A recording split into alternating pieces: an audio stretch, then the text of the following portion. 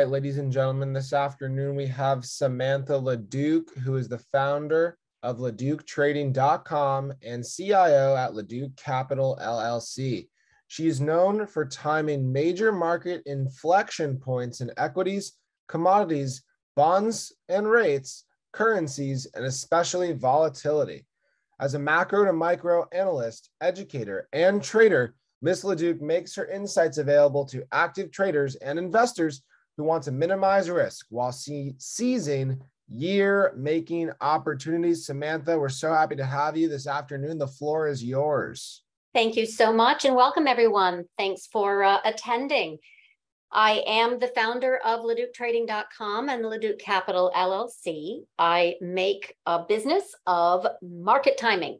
And to me, market timing is volatility timing. It very much impacts the direction where I take my trades and my analysis for clients who follow.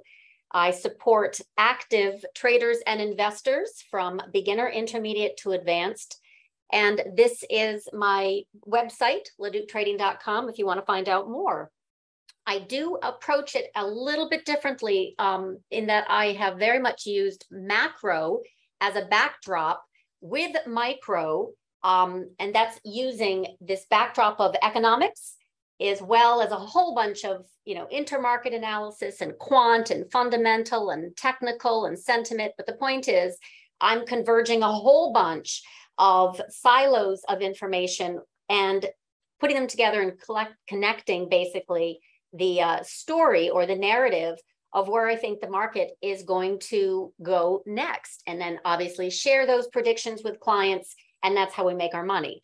So this is very much discretionary trading. It's what I do every day in my live trading room for clients across my client Slack workspace, all of my analysis and research, trade setups, the whole thing, as well as my risk-defined options, option trades. This is not just a place where clients can get my analysis, which is very much focused, again, on market timing calls across all asset classes and timeframes, but I also have a trading desk of 8. So I have a hedge fund manager. I have a specialist in just oil and gas. I have commodities traders full-time, momentum traders, short duration, chase traders, longer term trend traders. I have very much a focus on gamma, which is very much based on the quant of volatility. But the point is, it's really, we cover it all. I've got a futures trader. So we're basically coming together and mentoring clients who want to learn, as well as those who are already quite sophisticated in this business of actively trading and investing, including professional institutions. So my backdrop is first finding durable trends at inflection points, and then drilling down into that kind of deliverable, actionable trade idea and setup so that I can help clients manage those trades for themselves. And this is across multiple products, LaDuc Trading Fishing Club. I have an institutional edge product. I have a Discord product. So this is all where it basically comes together, and I submit the analysis as well as the trades.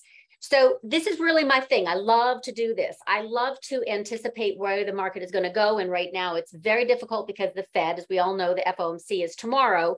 So trying to identify what the rates market is doing with the equities market, with positioning, with technical levels of overbought and oversold, all of that good stuff. And then I apply my intermarket or secret sauce to it. And luckily, this has been able to help time some really key inflection points. So just a quick look backwards, which is basically, I'm really into this market timing. This is my focus. And the topic of this particular episode, if you will, of this talk, to me seemed much more timely to discuss the market structure, because where we have come from the beginning of the year, where we had all kinds of, big houses and big funds, uber bullish, I was very much in the minority. In fact, I did a stock charts TV interview with a whole bunch of really brilliant folks, Tony Dwyer, Rick Benzinger, Mary Ellen McGonigal, Craig Johnson from Piper. And basically, I set up my entire thesis, which was that Nasdaq would underperform. It literally was my key going into January, that we would have a growth to value rotation. It was a key theme. And I wrote a big article about it for clients, made it available publicly as well, which was basically that this theme of things over paper, inflation is sticky, oil as an inflation hedge would pick up, and Nasdaq outperformance for 13 years would end. As much as I was excited about trading Nasdaq and the SPY from COVID on up, it had an expiration point, in my opinion, of just getting exhausted. So I wanted to share kind of the process of how I came up with this as a process to time the volatility for this drawdown in stocks that we obviously have had, but also in bonds. So this was not just my only theme that we were going to top in equities, and I gave all my reasons for it, okay? And I came all the way down here, and I came basically, and I said, you know what? Summary, this was January, beginning of January. The synchronization of buying every dip the past 2 years has been stunning. I contend at some point this year, the buyers will step away and let gravity take hold. Given that about 1/3 of the investors are new and margin buying has seemed to peak and start to roll over, I contend that 2020 will be set for a stage of problems that are new, that will test our new traders and our old 40-year-long macro frameworks.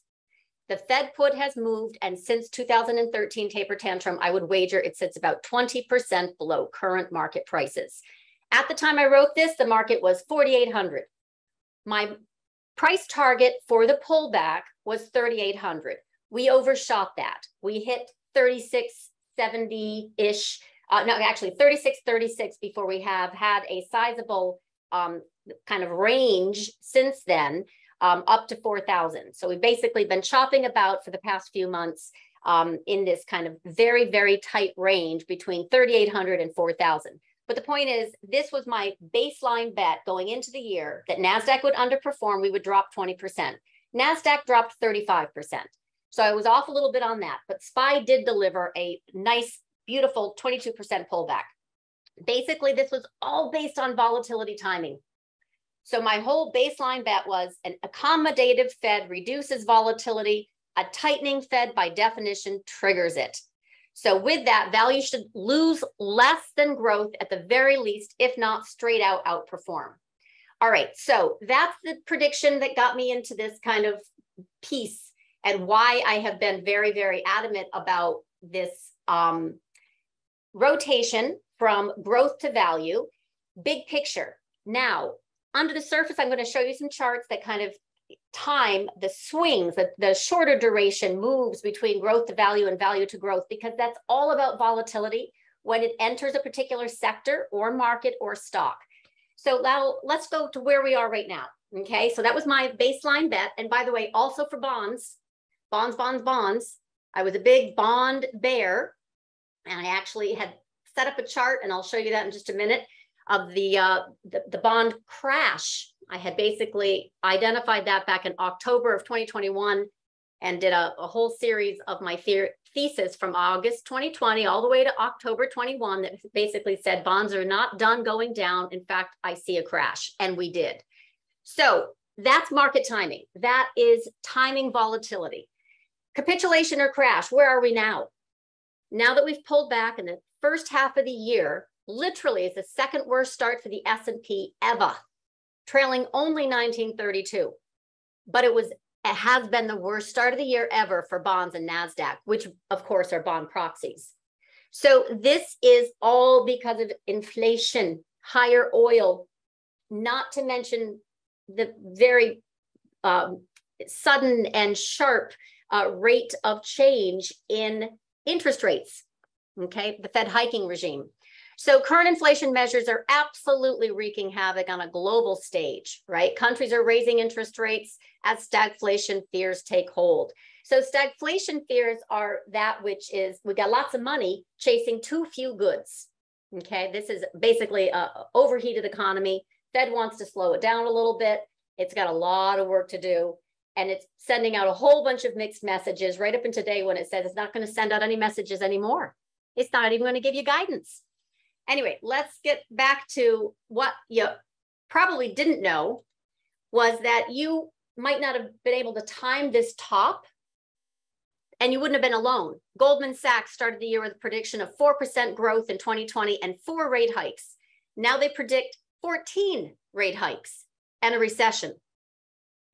Consider the flagship Fidelity Contra Fund with over 100 billion in assets under management. It's down twice as much as the S&P in the past year, negative 22% versus 10.6%, and a whopping 28% as of June, I should say 30th. Anyway, the catch-up game is tough, right? So market timing is volatility timing, and the catch-up game for large funds, houses, your portfolio, et cetera, is a tough game. Okay, so calling a major top, my process. What did I use? Like, how did I get into this? I mean, you can see I wrote an article about it. I did a presentation about it. And obviously, I'm looking at the markets every single day with clients. This was one chart that I thought was very, very helpful to kind of explain. This is Compact and SPX. It's a ratio chart. And hopefully you can see this. Over here is 2000. This is on a monthly, by the way. So it shows you back to 1990s, okay, all the way here. This is 2009. Again, this is tech relative to the S&P. This is a ratio chart that I use. This is obviously big picture. You can bring it down to a smaller time frame. But the point is, I saw this head and shoulders formation, which is a technical pattern. I love technical analysis. And it looked very, very dangerous for lower, right? So this is part of the process of market timing and timing volatility. Where are we today? Right here. We've come down to the bottom of this trend line and we've had a little bounce. Not much of a bounce, a little one. And now folks are asking the question, is this capitulation or is this a crash waiting to happen? We've already come down considerably. I'll talk about my views for what's next a little bit later. But this is one of the ways that I am constantly comparing to compare and contrast, and correlated assets, uncorrelated assets. I'm doing a lot of intermarket analysis. In bonds, I had actually literally posted this chart. Check this out. I wrote an article that deflation of wages ended with COVID. Posted this for clients October 13th, 2021. Okay. And my whole theme, again, this was growth to value rotation. Everything inflationary that was in play earlier in the year is still in play. Productivity, pay gap, playing catch up. Bonds are stocks without circuit breakers. And my whole point was that bonds were going to crash even more, even though everyone was, again, very bullish bonds after a protracted downtrend since summer of 2020. So I wrote this article, and the very last thing I wrote and chart that I showed, okay, was the 30-year US Treasury bond price for many, many decades from the 40s. You can see that interest rates have gone down and bonds have gone up in this very, very defined pattern for a long time. I was of the opinion that we had another head and shoulders pattern and that was going to break.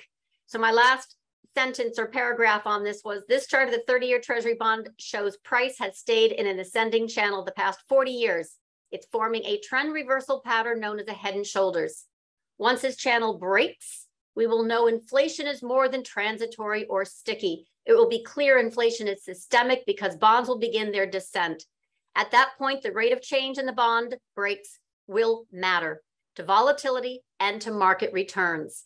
Bonds, after all, are just equities without circuit breakers. The market tell will be when bonds sell off with stocks, which they have, in the midst of rising energy and commodity prices. Oh my, did they. This could be very destabilizing to markets and economies worldwide as the risk parity trade is unwound in favor of cash. What happened to risk parity trade? Biggest downdraft in history. That's the 60-40 stock bond portfolio balancing that crashed, and why funds are so underwater. And what has been the best performing asset in 2020? Cash. All right, so that's market timing, is volatility timing. So getting back to this, that was before. What does that 30-year Treasury bond price look like now?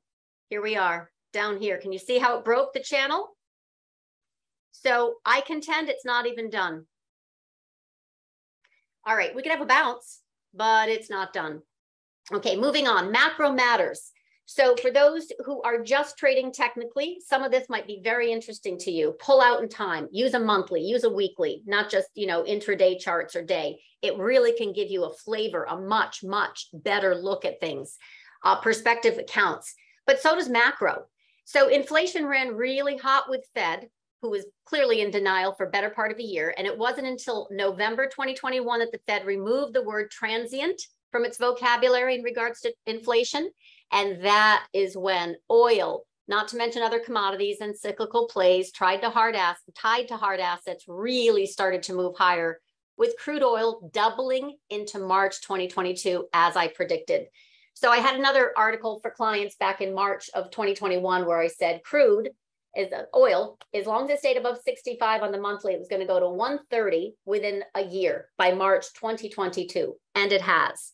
Now, since March, it has digested widely, but it's still digested sideways and has not crashed down despite many, many efforts by the White House to release reserves from the strategic petroleum reserves or to tap it down through all kinds of other means. The point is, it's still bid, it's still sticky. So if investors, now that we've had this sticky inflation and a CPI print of 9.1 last month, which was my baseline bet, if investors start to really question the Fed's ability or desire to control inflation, then we're really going to see volatility. Okay. The long end, which is that 30-year, the 10-year, the 20-year, will really come undone and rates would move materially higher. Obviously, they don't want that. That would be, crushing to debt holders, whether it be sovereign, corporate, or personal. So far, until today, at least, when they just have intonated they're going to remove guidance. You can follow me on Twitter for a thread on that. The problem to this narrative catching on is that most analysts and economists see inflation moving materially lower over the next 12 to 18 months, and they're already pricing in cuts rather than structurally higher. So this is not my baseline bet. I believe we're going to have rolling peaks of inflation and very much rolling bottom forming in equities, rolling bottoms in equities.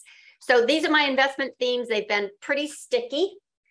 Things over paper since July 2020, oil as an inflation hedge since November 2020, and inflation equals sticky, especially wages. Again, my article, Deflation Ended with COVID, and it means it's talking about wages. This is wage right here, the Atlanta Fed Wage Growth Tracker overall. Look at that puppy. I mean, that's what Fed fears most. That is just the enemy of bonds. So this is harder. It's lagging. Once it plays catch up, though, it's very, very slow to retrace. Okay. So the macro trades that I've recommended for clients that are, again, because of this new regime with the Fed, is that we would have higher yields from higher CPI. And take a look at this chart. This is a great one by Charlie Belello, which is here's CPI. This was last month, even before the 9.1. But the point is we have Fed funds rate way down here. There's a huge divergence of catch up. Okay. So they're trying very much to get control of inflation, or I should say the narrative of inflation, but it's very, very much structural in my view. Higher oil, it comes from higher yields. We also have a supply deficit, but the major emphasis is on higher yields and higher dollar from emerging market panic, as well as just the good old fashioned equity bond de-risking. What happens when folks sell, institutions and individuals sell their equities or their bonds? They go to cash. Bitcoin has not been a hedge. Bonds have not been a hedge. Gold, precious metals have not been a hedge. Oil right now is in a sideways chop. So this is something that I warn very much about, that I don't think that this structural move higher in yields is done. That will be producing more volatility, not less, as we kind of move on. This is a 5-year US Treasury yield index. Down here, it's called a rate of change indicator. And I warned clients when this was extremely oversold and it percolated higher in the summer of 2020, finally triggered, and then really got going in 2021, that this actually is a momentum thrust. It indicates this can last for years. This is not a one and done. This means inflation can stay sticky with yields. This is the dollar. The dollar is basically showing the 2000 top right here, and how since, again, summer of really 2021, not 20, but I would say it broke out higher a year ago. We have not only pushed higher, but we have higher that we can go still. This is an indicator that I use. It's more cyclical. Anyway, the point is I have had a bet for higher dollars since last summer and higher yields for 2 years, and they are still in play. So that by nature is also volatility or a headwind for markets. Oil, again, this was back in October. I warned, looks like we're going to go and hit that 130. This comes from a presentation that I actually did. And also it's been on baseline bet for over a year and a half. But the point is we are up here and we're digesting all over the place, but we have not succumbed to rolling over strongly in oil. This is CRB, which is an index that basically shows mostly oil, but some other commodities. And we've been in a long, this is on a daily. So you can see from November, we definitely came back, but we're still staying in trend. So oil to me is digesting and holding on to this channel for support and still looks bullish. Okay, about VIX. These are some geeky tells. For some that you're going to wax over it, but for others they're going to be like, what the heck is that? This is an indicator that I use that helps me time whether we're going to have a garden variety pullback or a crash. So this is backwardation from what we are currently in, which is contango, and it is a ratio analysis that I use. I also can do this technically. I love using VIX technically. I have no problem with that. And right now we've been shopping about in a channel, but notice how the channel stopped going down in the summer of 2021, and now we're making higher highs. So one of these days, I can see an absolute reason for this to spike higher. In the meantime, we're just kind of shopping about, but rising in that channel. I also compare stock bond. I have a ratio with volatility that helps me identify when the market on a shorter duration, this is daily, helps me to time whether the market is bullish or bearish. And right now it has been intonating higher, but it hasn't spiked higher. So long story short, we use this on a tighter time frame. Something I also use is cumulative volume a lot. I put it side by side for clients, week, day, hour, and July 15th, the market was saved. I could tell. I could do it real time in my trading room because they came in and they bought massive amounts as we were just about ready to roll over into an air pocket of risk. It was fascinating. And I had warned clients that if we broke, this happens to be the 100 week, we bounced exactly off of it, that we were going to be crashing. Right now, we're currently having capitulation. For how long? I don't know. Right now, we're right up to about this level. We haven't even made it halfway through this channel. Point is, there are lots of vehicles. It's your ability to kind of interpret it and make it your own. These are the ones that I have built for my geeky intermarket tell on volatility, but there are others. NYSE, which is a New York Stock Exchange. I can do this technically, and I can see that, oh my, we started to roll over beginning of the year, and we are bouncing right now, itty bitty, but we're still in a downtrend. So much of this under the surface is still in a protracted downtrend. This is an advanced decline, cumulative for NYSE. And we literally went up the mountain, plateaued, and now we are going down the mountain. We have these short covering rallies like we did in March, like we had, this was the March. But the point is, they're still not very exciting. It's still short the rip, not buy the dip. Nasdaq advanced decline. This one is really worth taking a look at. Nasdaq 100 advanced decline, another intermarket tell to help me with volatility. You can see where this has gone straight up since 2009, especially 2013. This is really protracted. Okay, this is on a quarterly basis. This is true. But now zoom in a little bit. Here we are. First time it's been digesting. This is the November top in Nasdaq. We just popped above it. That's bullish. Below is bearish. So there are ways to time the market, which can also help with volatility. Speaking of which, this is a curious little drama. We've got Apple reporting in 2 nights. Curiously aligns, by the way, stock price with QE, where they have been doing massive amounts of buybacks. In fact, Apple has bought back $500 billion in stock over the past 10 years. That's greater than the market cap of 493 companies in the S&P. And it timed perfectly with the Fed's massive QE in 2013. So in the same way that this has been hot fire flames, especially since 2013, look at this parabolic rise in Nasdaq 100. Apple has been buying back stock hand over fist. That helps.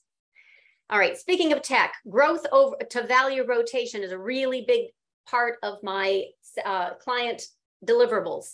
So I am doing this on a tight time frame, which is obviously many years when I'm timing when growth is going to rotate into value. Okay. And in lieu of sector rotation, volatility reprices everything. So rotation between sectors as a factor really matters. But you can also do this on a daily. So I will annotate for clients, okay, this is growth. We're outperforming. Now value's outperforming. Oh, little blip here in the March end of quarter rally. That's growth. Oh, now we're back to value outperforming growth. And now we're in an end. Right now, we're in a growth blip, right? Since June, sort of, kind of. We're up, 8%, not a big deal. But the point is we have definitely had outperformance of growth over value recently until this trend line. So market timing equals volatility timing in my bit. And so does the Fed. Man, that matters to volatility. We've got yield curve inversion. And you've heard about this, hopefully. It's a big deal.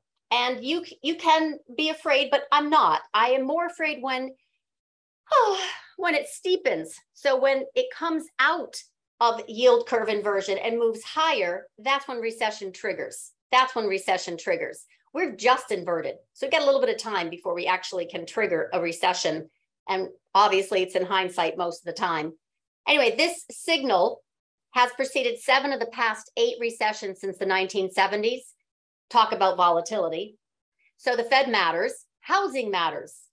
Check out this extremely large divergence between house price index and owner's equivalent rent of residences. This is a 61% spread, bigger than 2007, 2008. And why does this matter? When housing rolls over, it takes GDP, economic growth, and jobs with it. It's a big deal. We haven't rolled over yet, but when we do, it'll also trigger a recession. So unemployment, I do this. I know I chart everything. Steep declines in unemployment rate typically max out in late cycle pre-recession as the economy overheats and employers have difficulty hiring. You heard that, right? I mean, oh my goodness, the JOLTS, which is the job openings, have 2 to 1 openings for every person unemployed. The point is that bottomed in March, that topped in March at the same time that unemployment claims bottomed in March. At the same time, can you see what's happening with markets? So the markets already smell this. Market isn't waiting. And here's the last chart I kind of want to go over before I stop. Top markets right here. If I put this S&P on a yearly, I know most people don't do that, but I want to show a technical pattern. It's called a bearish engulfing. It engulfs the prior year's price action from top to bottom. This can bounce, by the way. There's no question by the end of this year. But next year, it's very much foreboding lower levels. So I don't think we're going to get above 39.94 on a quarterly close. We could tag even 4,200, but I don't see all-time highs again this year. And in fact, I see this rolling over. We're overshooting 3,400 on our way to 2,700 next year. So I definitely believe that this is coming. That's volatility. Again, most people don't trade on a yearly or a quarterly chart. So I just point that out because it matters. It's still the backdrop. You're working with a tailwind or a headwind. And this chart says if you're bullish for a capitulatory low to take out all-time highs, that would be panic. In other words, that would actually be a big short the rip opportunity. Final thoughts, inflation staying sticky across the board.